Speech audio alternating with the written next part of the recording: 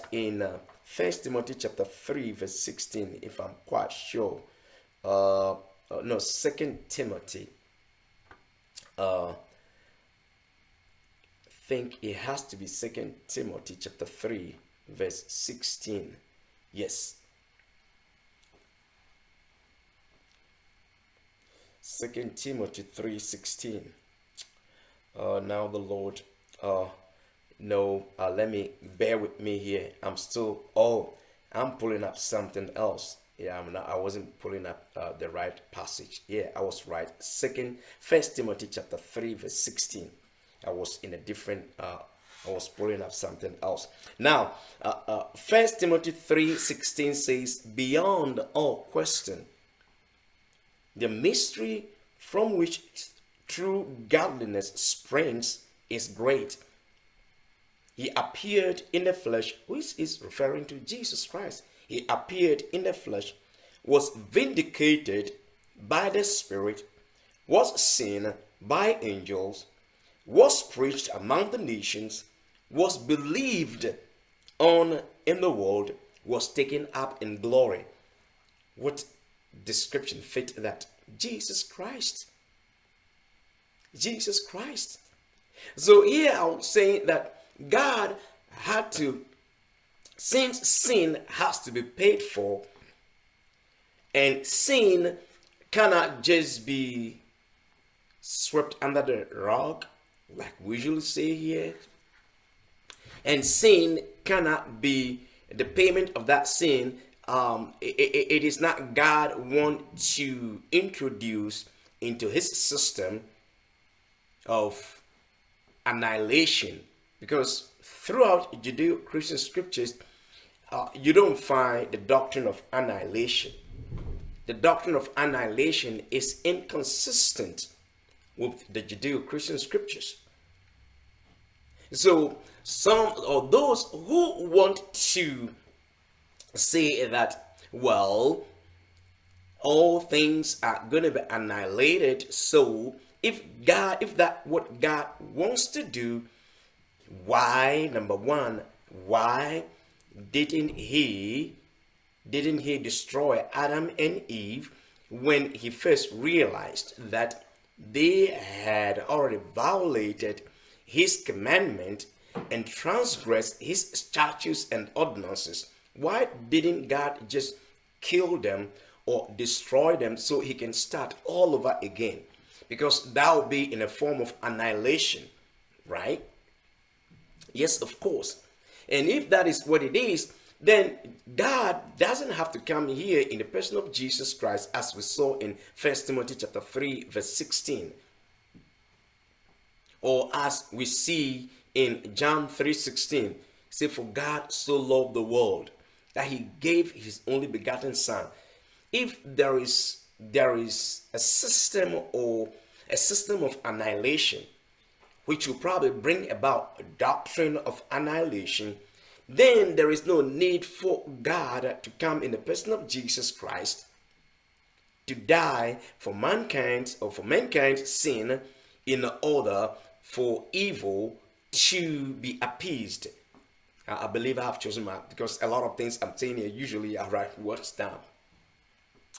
But no. So I just want to bring to your attention that no, there is nothing known as in the Christian doctrine. There is nothing in here that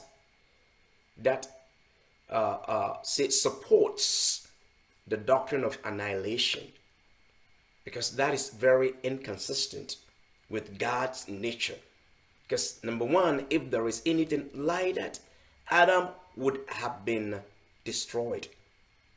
God wouldn't have waited till he went to a shameful cross, heinous, painful death for us.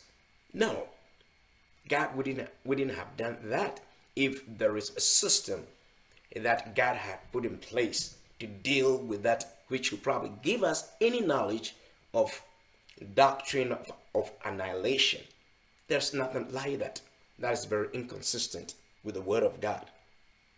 So going back to, this is why in Romans 3:23 the Bible says, all sin and fall short of the glory of God. Because in Romans 5:12, the Bible says, therefore, just as sin entered the world through one man, and death through sin, so death came through sin, and in this way, death came to all people.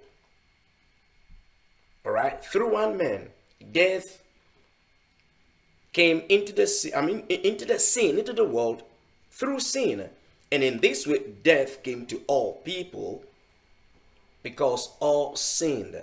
This is why Paul was bringing our attention to how sinful we are, based on Romans 3:23. All sin and fall short of the glory of God.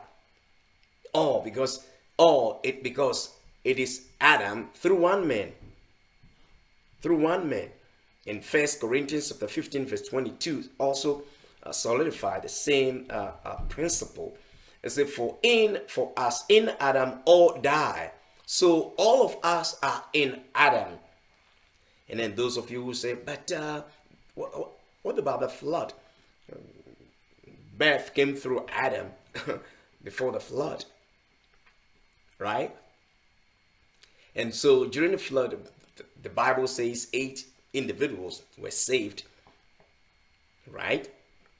Noah, his wife, 3 sons, and their wives.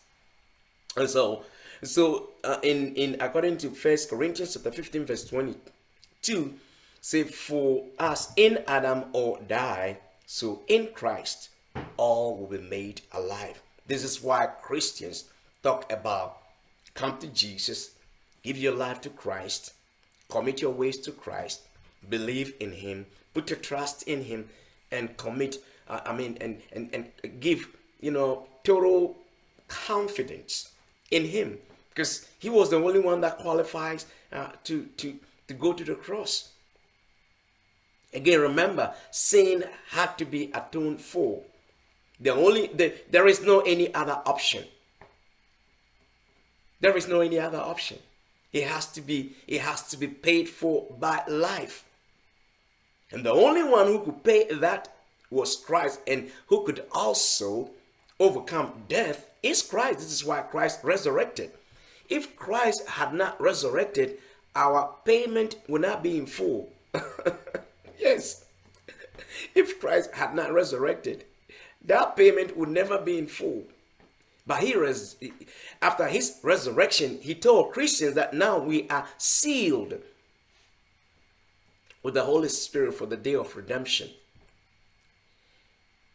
The sealing of the Holy Spirit is like those of you who have been involved in real estate or have purchased, some real estate. Sometimes, you sign your document and they ask for earnest money. It doesn't have to be, just something to hold on, to grant you that no one can be given that piece of, because since the agreement, the contract was drawn, that payment, as little as it is, no one can, unless there has been a change. So when Christ did not only die for the sin, but he resurrected to prove that he's the only one qualified to make an atonement for our sins. So again, the source of all evil. So when you think about the source of all evil today, on someone asked you, where do you think, where is all this evil? Where is all this suffering? Where is God when all these sufferings are going on? Yes, it's right here in Genesis chapter 2 verse 16 and 17. And God had to deal with it according to his own standard. And again, why others did not believe in God? God has given us free will, either to respond to his love or to reject it, either to choose his ways of righteousness or to say no. Just like he says that a fool say in his heart that there is no God. in essence, what that passage is saying is that a fool said to God, no. So anybody that says to God, no, God called that individual a fool. God is not saying, okay, you are not intelligent enough. No, once you say no to God, and God also says something about the wisdom of this world, which he says is also stupidity and foolishness. So wisdom that doesn't have its solidity in God, that wisdom will be considered, yeah, this side of, so minister, pastor, are you telling me that? No, you see, God has a standard, and everyone must come to him by his standard too. I remember a couple of days ago, I was evangelizing, doing evangelism on the streets of Michigan here in downtown. And I brought an analogy of the fact that when everyone, when you apply for a job, you turn in your resumes, your CVs, or whatever you are required, and after all that, they looked through and they scheduled an interview for you. And when you sail through that interview, they take you through orientation. During the orientation, what they do is they give you employee handbook. In that handbook tells you everything you need to know: your dress code, your code of conduct, your behavior, character. Everything is in there. You have to follow the content of that handbook. Why do you think that is?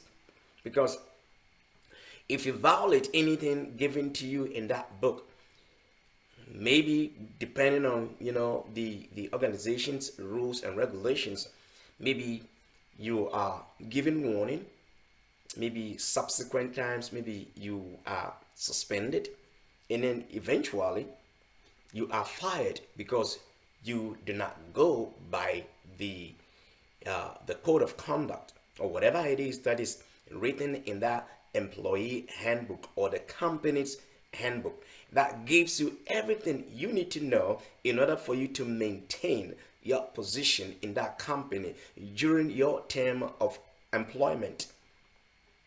So it is with God. God's handbook for his children or for the world is the Bible. That's what it is. And in this book,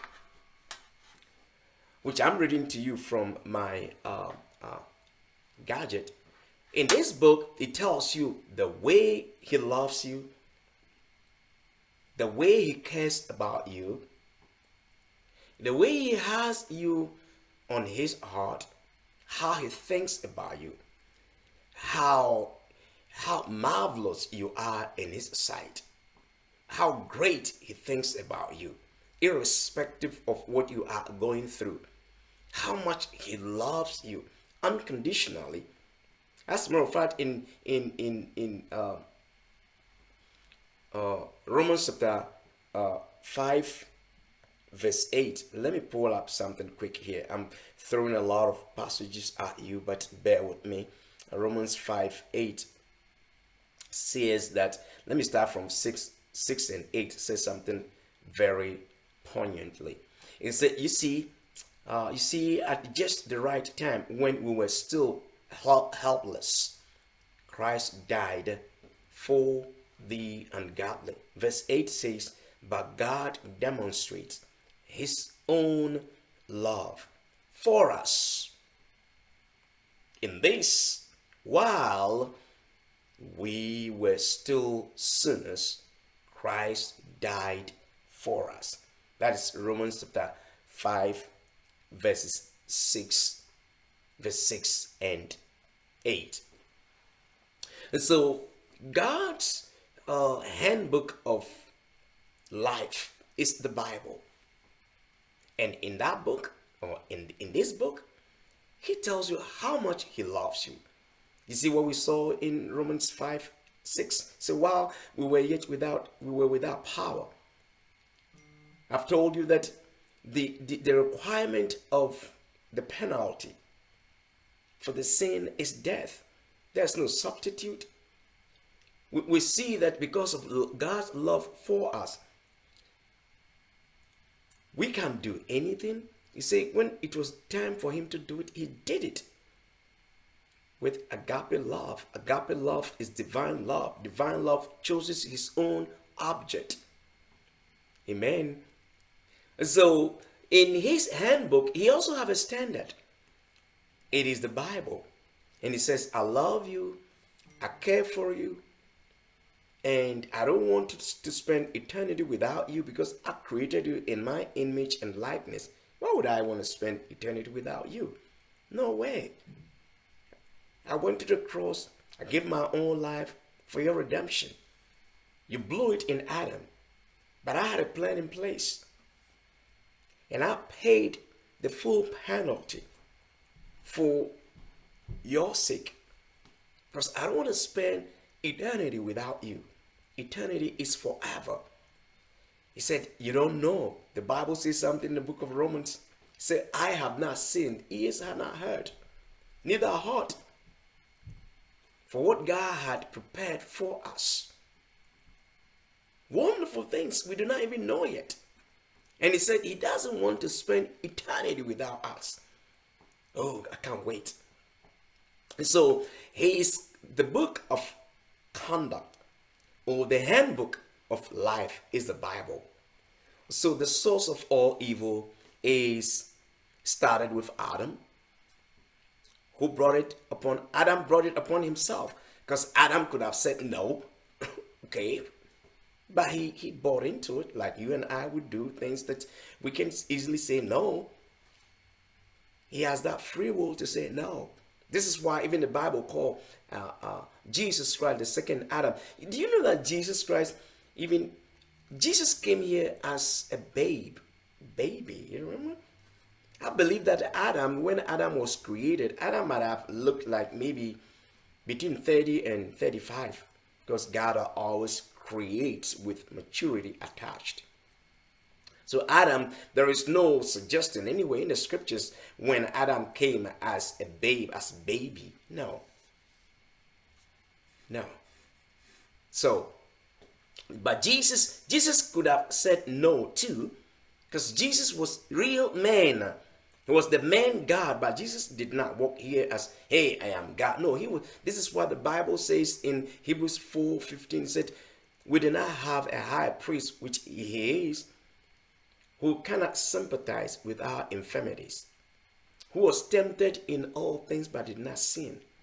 So verse 16, that is why I said, therefore come boldly to the throne of grace and obtain mercy for help in time of need. So Jesus could have also fallen just like Adam did. This is why the Bible called Jesus the second Adam. But he paid the full price. How do we know he paid the full price for us? Because he overcame death. How did he do that? He resurrected.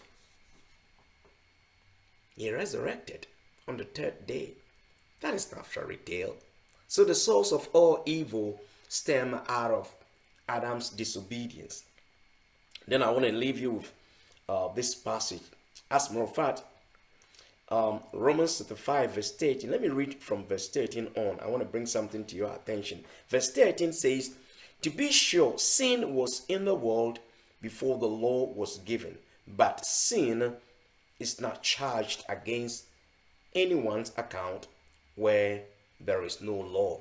You know, the law came into being, God's law came into being, into existence after the 430 years. It was after the Exodus that the law of God was given to the Israelites, which define every human activity anyway.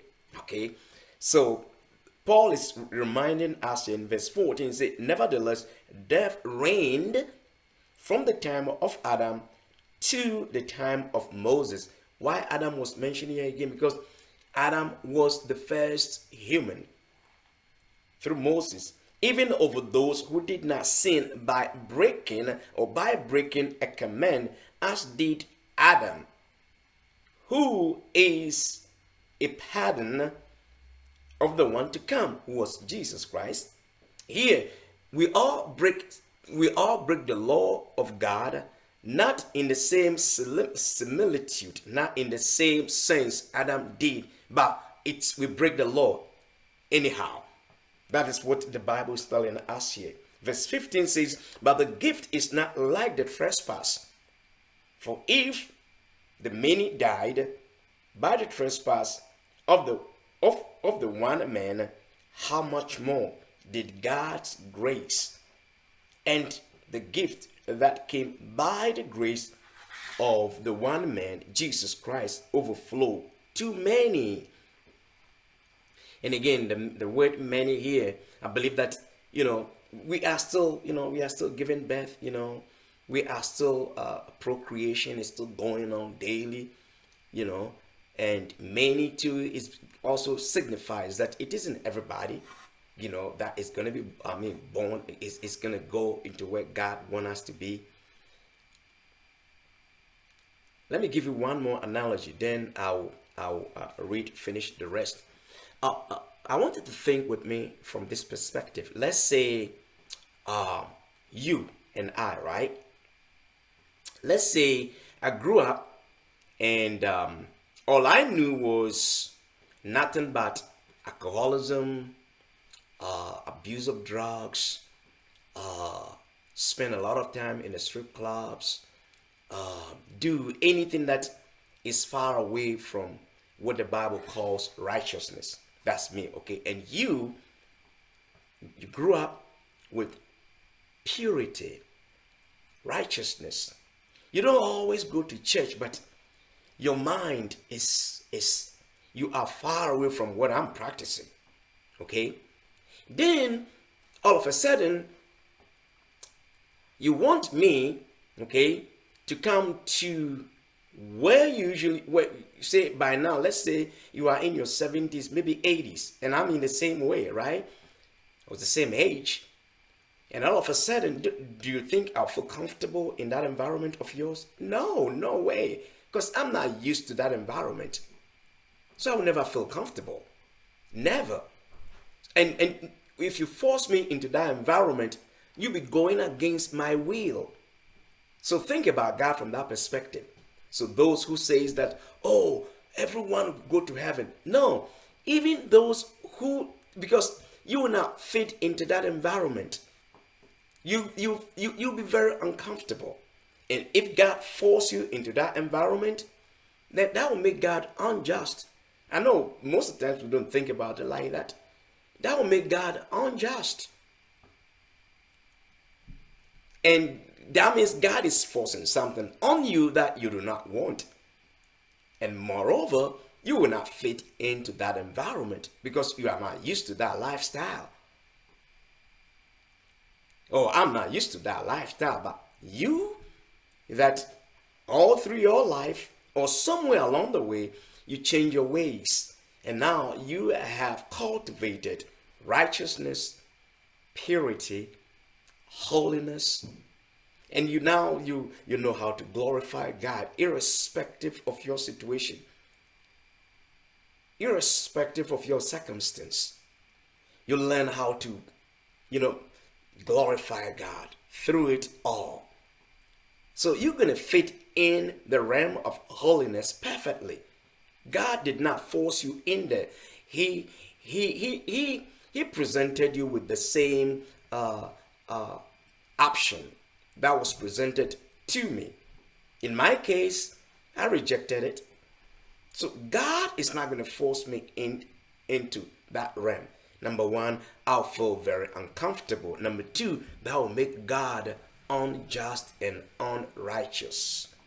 Get it? Okay, so in verse 14 of Romans chapter 5, the Bible says, nevertheless, death reigned from the time of Adam to the time of Moses, even over those who did not sin by breaking a command. Why would it bring it until Moses? Because it was then that the law of God was given. Remember? So, as did Adam, who is a pattern of the one to come. Verse 15 of Romans chapter 5 says, but the gift is not like the trespass.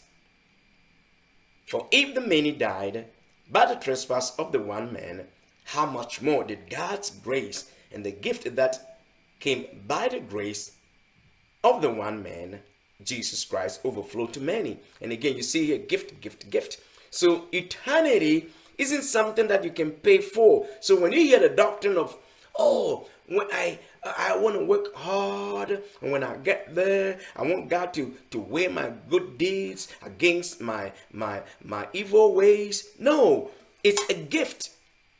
You don't have to work for it. You see here that it's consistent. Gift, gift, gift. It's the free gift, which is eternity. It is not something you work for. No, you don't work for it. It's a gift. It's consistent in the Word of God. Oh, amazing, amazing how consistent the Word of God is. So consistent. Look here. In Romans 5 verse 15 says, but the gift is not like the trespass. What gift? Eternity. What is mentioned of in Romans 6:23.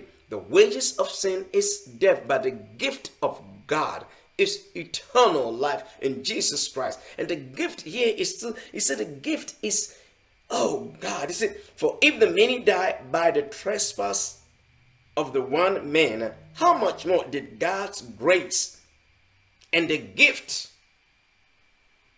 that came by grace of the one man, Jesus Christ, overflow to many? And then verse 16 says, nor can the gift, again, here comes the word again, the gift. Eternity is not something you work for, brothers and sisters. It is the gift of God. I want to bring another passage in here, but I want to wait. And so, and it says that verse 16, nor can the gift of God be compared with the result of one man's sin. Cannot be compared with that, because how do you compare gift with sin? The judgment followed one sin and brought condemnation, but the gift followed. Here again, gift, gift, gift. Gift followed many trespasses and brought justification. Justification is acquittal. That's the big word in theological studies. Justification is acquittal. It's like you present your case to the judge. Think about clemency. Think about clemency. You know, every United States president, usually during their final terms, usually, you know, they grant clemency, and when that happens, the public goes ballistic, you know, from both realms of the political arena, you know, and say, no, that man does not deserve that. No, that woman does not deserve that. I say, duh, that is why it is called clemency. It's undeserving. That is why it is called like that. You don't deserve it. You don't merit it. So here it's saying, so justification is acquittal. It's you did it, but I've shed my blood for you. I'll let you go free.